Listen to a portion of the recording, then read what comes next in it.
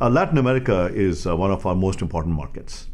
And we already have a significant number of courses in the Spanish and other languages that are very important in the Latin American area.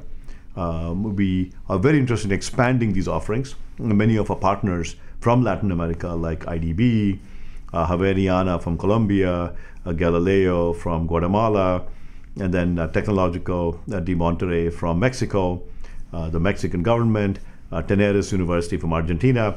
We have a number of partners in Latin America already, but we really want to expand our partnerships all over Latin America and really increase the number of Spanish courses.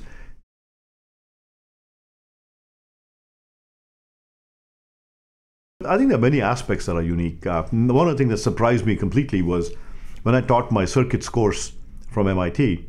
After America and India, the third highest country was Colombia in terms of students who took that course. So there's a real thirst for knowledge. Students really, really want to learn. Students are very, very interested in these courses in business and engineering because these directly go to impact the skills gap.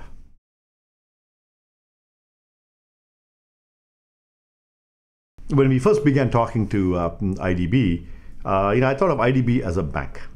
And I said to myself, what does a bank have to do with education? A bank is about money, and universities are about education.